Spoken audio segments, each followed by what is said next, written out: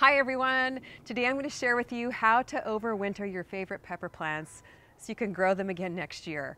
Now, in case you're not familiar with the term overwinter, basically what that means is you're doing what you can to keep the plant alive over the winter time, and then when the spring comes, it's going to grow again, fresh new growth and brand new peppers. Now, peppers most people think of as an annual, which means you plant them from seed, they flower and fruit and die all in one season, but they're actually a tender perennial. And with a few tips and tricks, you can grow them so that they can come back again next year. Now this pepper plant here is a sugar rush orange peach, super hot pepper. It's still producing very well, so it's not quite ready for overwintering. But let me head over to the other side here where we've had some cold damage on some of the pepper plants. So the first thing you want to look for is a pepper plant that's pretty much done producing and is starting to look not so great. So this one over here is one of my favorites. In fact, I think this is the purple pepper here.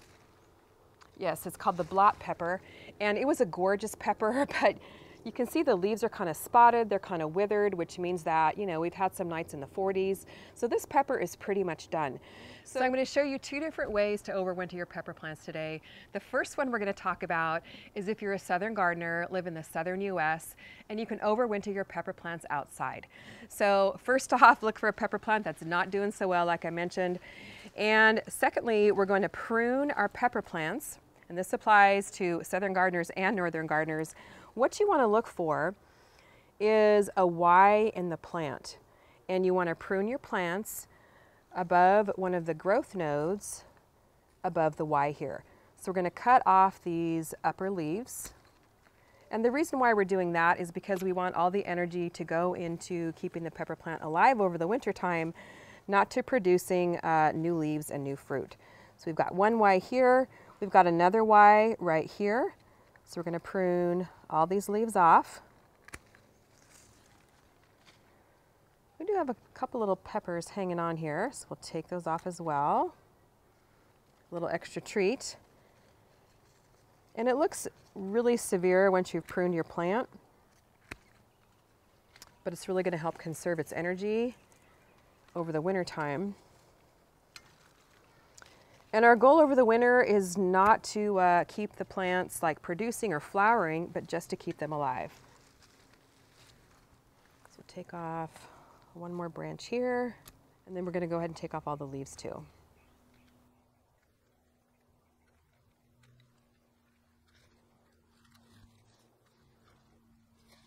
Now for your southern climate gardeners who rarely get freezes in the wintertime, what you can do now is just leave your pepper plant right in place. But you do want to heavily mulch the base of the plant to protect the roots on those nights where it does get pretty cold. So I'm just putting a couple inches of leaf mulch around the base here.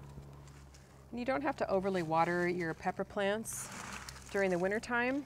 Just keep the soil damp and moist, just enough to keep them alive. And that's all you have to do for you southern gardeners. It's super easy. And then once the springtime comes, you're going to see brand new growth. If you have a lot of warmth in the wintertime, you might even see some new leaf growth over the wintertime, which is perfectly normal. Now for your northern gardeners who get lots of hard freezes, your ground is mostly frozen all winter long, what you want to do at this point, before you get heavy freezes, is dig your plant out and take it inside and put it in a protected location. So I'm going to show you how to do that with the same plant here. What you want to do is just kind of dig a nice little circle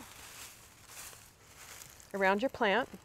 Try and get down underneath it, kind of loosen it up. You want to get those good roots out. Lift out the plant. If the roots break a little bit, no big deal, don't worry about it. And then what I'm going to do is kind of knock the soil off. The big thing about bringing plants indoors is you don't want to bring the bugs indoors. There's no natural predators indoors. So there might be bugs or bug eggs in the soil. So just knock as much soil off as you can. Look at those roots, those look really nice. And then we're going to pot it up in a container.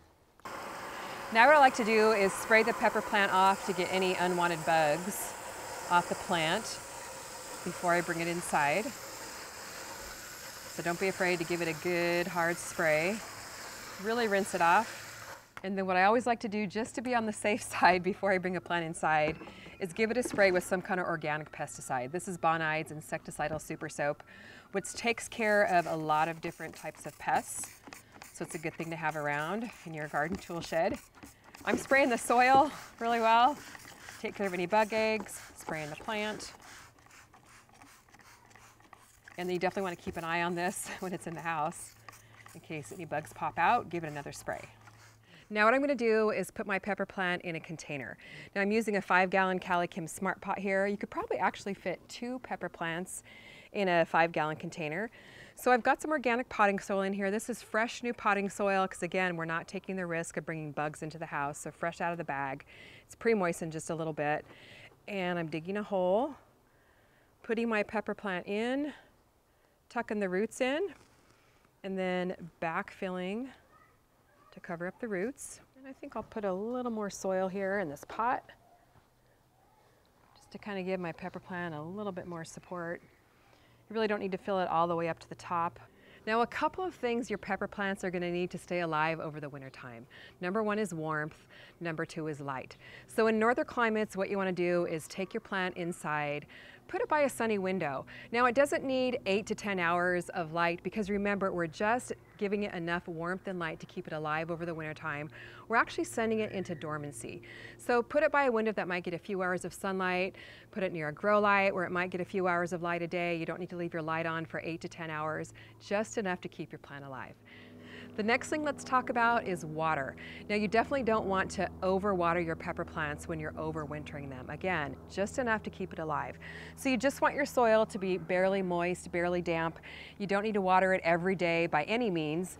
You probably want to water it every 2 to 3 weeks. So we're just going to dampen up the soil just a little bit.